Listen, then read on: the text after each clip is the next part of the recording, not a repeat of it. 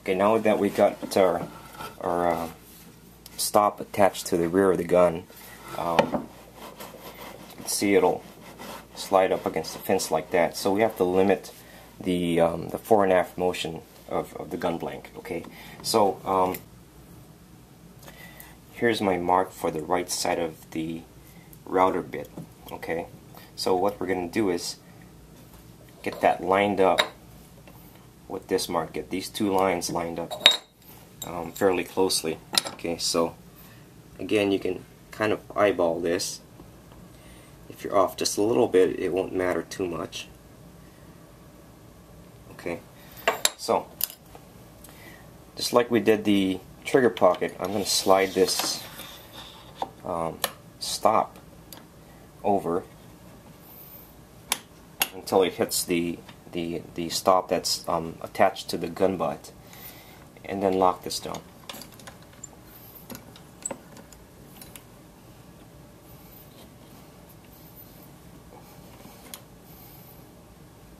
Okay, and then likewise we're gonna do the aft end.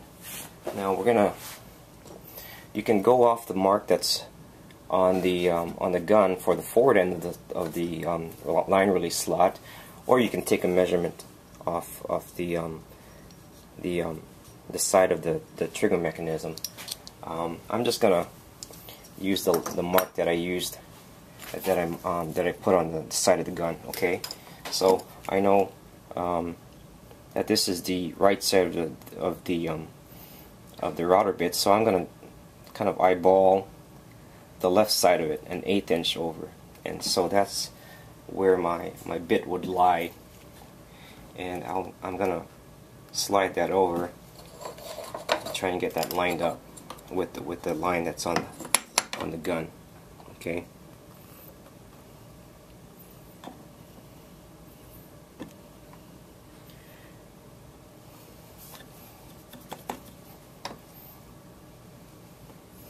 Okay, that's pretty close.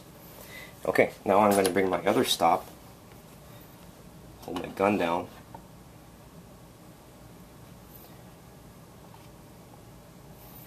and then lock it down. Okay, so as you can see, this can go back and forth only the distance of the length of the slot. Okay, so we're almost there. We're going to put in a block to keep the gun from coming off of the fence. Okay, again, it's very similar to how we did our trigger pocket. Grab a piece of wood,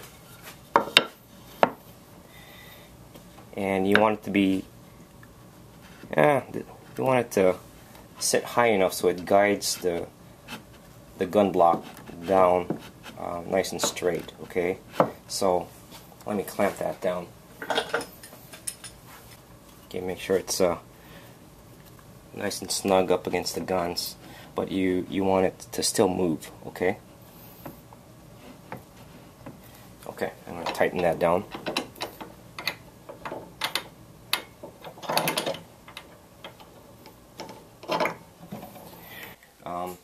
Okay, so what you want to do is basically prop this up. You get a block of wood and prop up your gun block so that it's held up off the table. Okay, and the procedure we're going to use is basically to turn lift your router bit so that you incrementally raise it 1/8 of an inch at a time. Okay, and then peek through here. Keep doing that until it breaks through the wall of the gun here.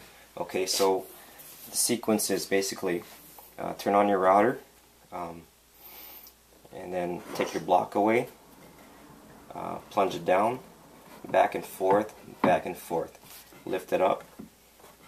Okay, prop it up, turn off your router, and then raise your bit again 1/8 of an inch.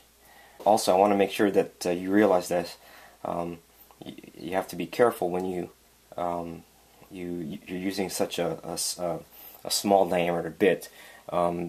you know, an 1/8 inch bit is pretty skinny, so it's very prone to breakage. So you don't want to go too deep on your depth of cut. So that's why I'm going 1/8 of an inch at a time.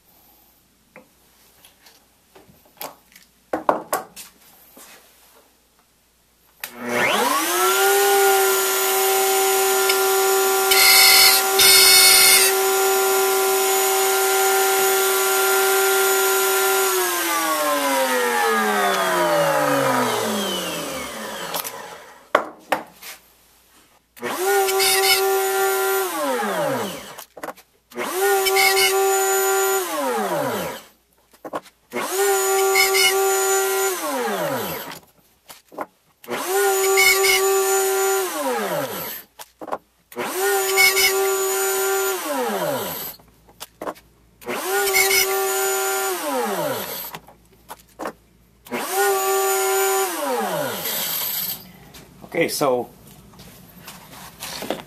I've broken through, and I'm going to check to see if I did this okay.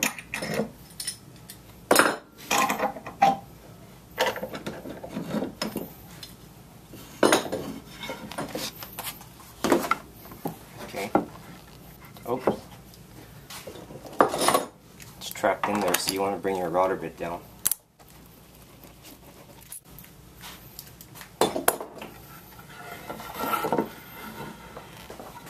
Okay, kind of see that. So about a 1/16 of an inch away from our target, but like I said, this is a fairly loose operation, so you can get by with a little bit of inaccuracy here and it'll still work. Okay, so let's just kind of do a mock-up here.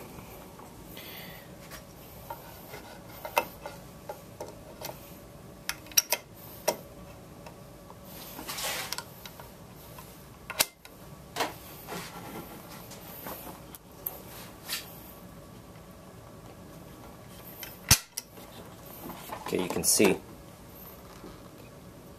in there.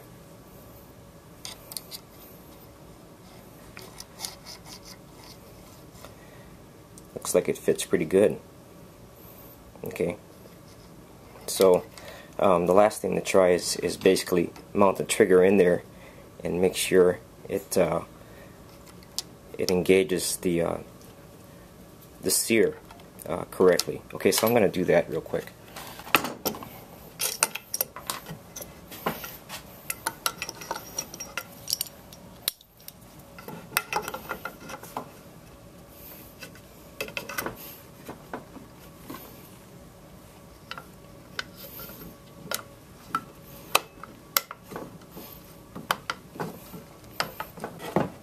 Go ahead and drive this in. It'll self-tap, as I was saying.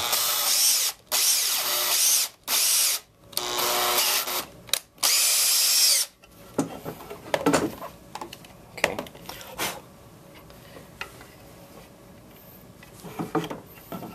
Basically you probably want a screwdriver to do this. Okay, just takes a little bit of guesswork here.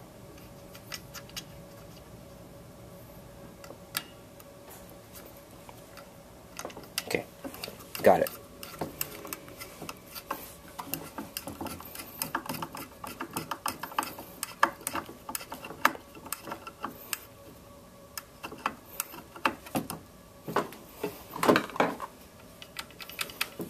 See that? Now this is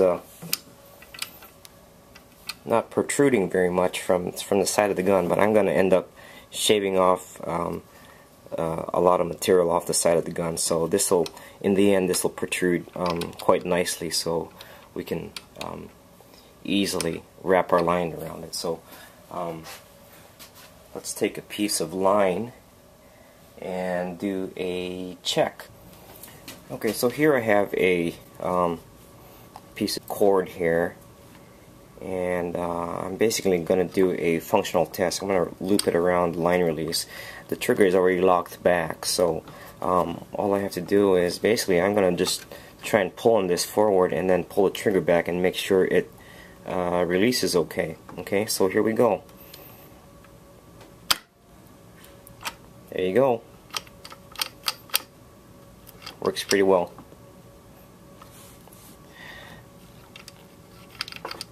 Nice and easy movement. I think we're good to go. What do you think? Not bad, yeah? Alright, you guys, take care. Bye.